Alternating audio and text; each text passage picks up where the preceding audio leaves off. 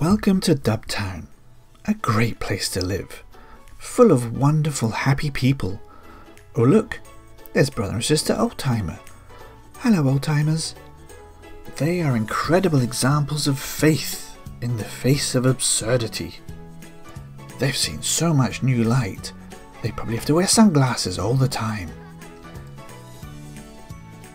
Come with me on a journey into the spiritual paradise in Dubtown. There's so many characters for us to visit.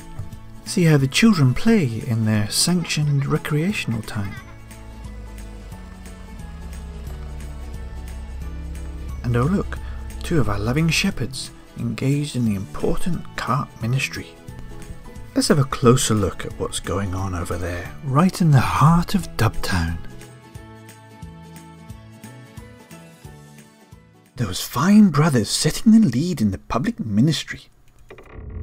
Oh look, here comes the public now. Hi there. Oh dear, they don't seem interested in speaking to the public. Perhaps they're hoping for the stones to cry out. They seem busy talking to each other. Let's listen in.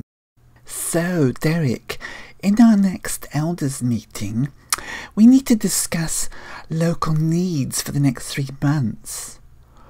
Yes, Roger, we do.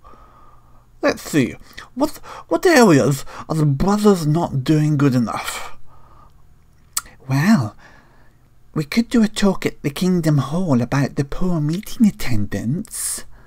What do you think? You know, Roger, I think that is a cracking idea. Your experience in Bethel has really come in handy in our congregation, you know. Oh, what's this? The cart seems to be moving on its own. This reminds me of a similar true story of a Smurf that ran around the Kingdom Hall. I hope the cart doesn't start singing. Oh no.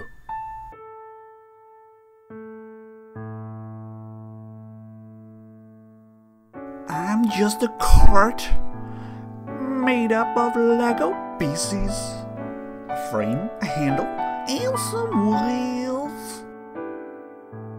But I'm a cart that helps pretend to give a witness. What is that like? Let me tell you how it feels.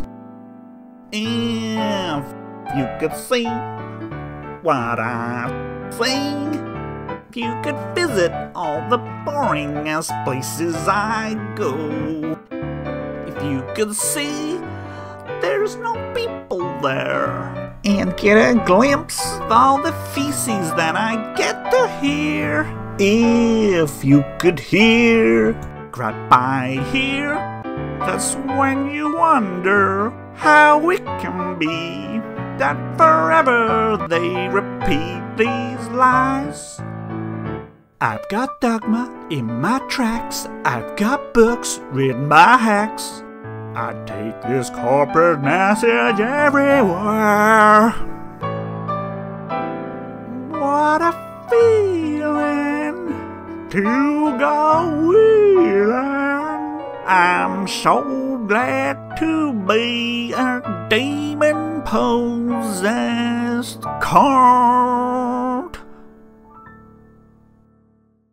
Wow, that's awesome. Oh no, Roger. That's 2 hours we've clocked up where we've made JW.org's name known. Time for a coffee break, don't you think?